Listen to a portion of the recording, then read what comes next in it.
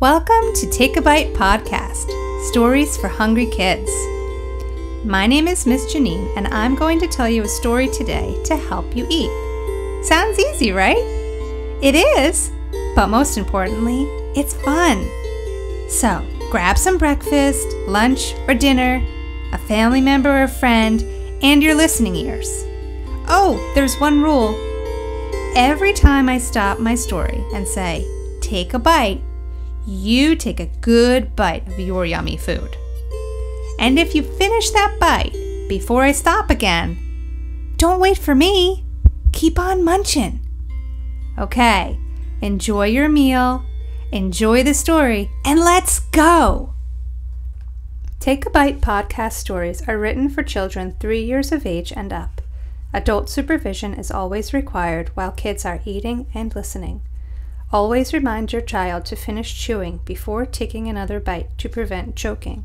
Please see our website, takeabitestories.com, for more information. By listening to this podcast, you agree to all terms and conditions set forth within.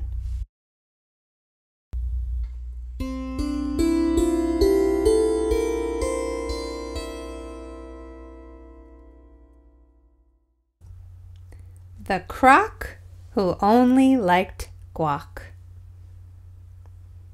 There once was a crocodile that loved to play.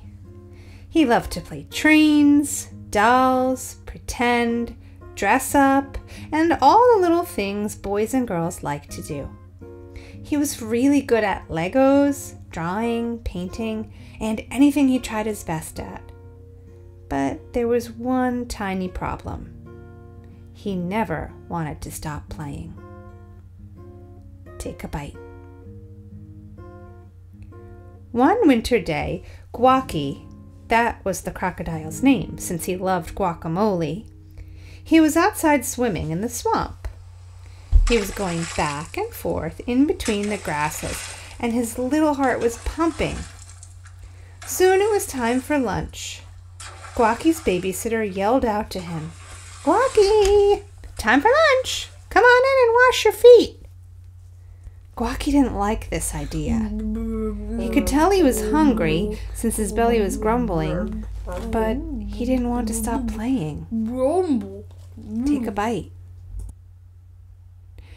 Guacky knew he had to make the right choice, even though he didn't want to stop swimming.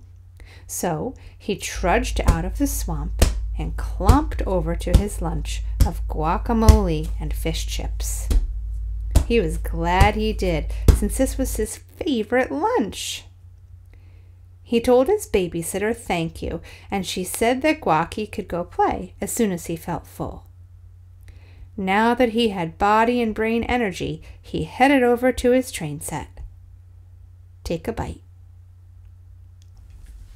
He loved connecting all the freight cars to the big engine, and he loved pushing the button to make the train whistle. Next, Guacky played dolls with his babysitter. They pretended the dolls were in a fashion show as the dolls showed off their clothes to the audience, who always clapped. Take a bite. Before Guacky knew it, Mom was home. Miss Babysitter had left, and it was time for dinner. Mom called Guacky over for spaghetti and snake eggs. No! I don't want to wash my feet for dinner. I don't want to stop playing, he said in a too loud voice. Take a bite. Mom was proud of him for using his words to say what he was thinking, but his tone wasn't very nice. Tone is the way that you say things.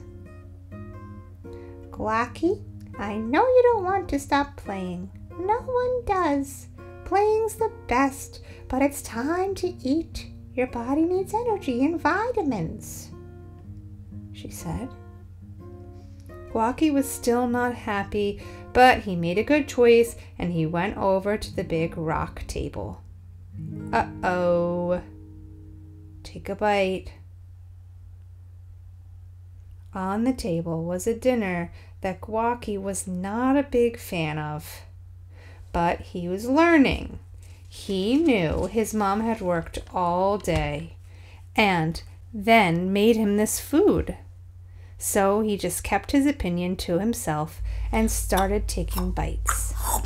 In fact, even though the flavors were not very guacamole-ish, he was feeling energized Yummy. and less tired.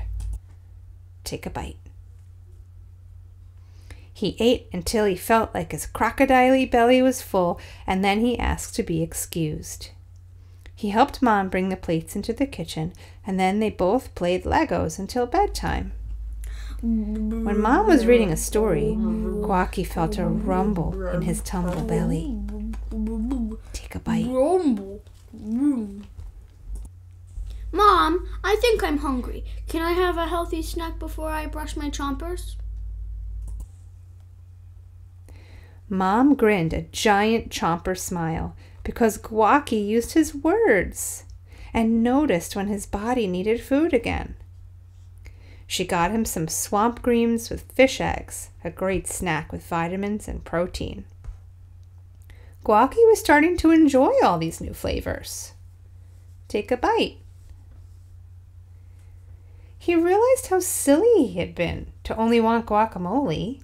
So many other foods were turning out to be yummy too. After he finished, he got in his PJs and brushed his chompers. Then he got into bed. Guacky was deep asleep in 2 minutes, but a giant brown avocado popped into his dreams. It opened its mouth and started speaking. Take a bite. Hey, you sleeping crocodile! I know you love to eat me because I'm healthy and so tasty in your guacamole, but your body and brain need other foods to work well. Here, come meet my friends. The avocado pointed to 4 groups of foods standing apart from each other. Take a bite. There were fruits like purple grapes, red strawberries, yellow bananas, and oranges with big smiles on their faces. Then, over to the left were tall green broccolis, short stubby mushrooms, and really happy red peppers. Standing in another group was thick slices of wheat bread and tall skinny spaghetti guys. And all the way in the distance were beans with grins and tofu cubes jumping up and down. Take a bite. The big brown avocado spoke again. These are 4 of the healthiest food groups. We have my friends the fruits. The fruits all waved their stems. The veggies. The veggies waved their tops. The grains. The bread and spaghetti blinked hello. And the proteins. The tofu and the beans gave a wave.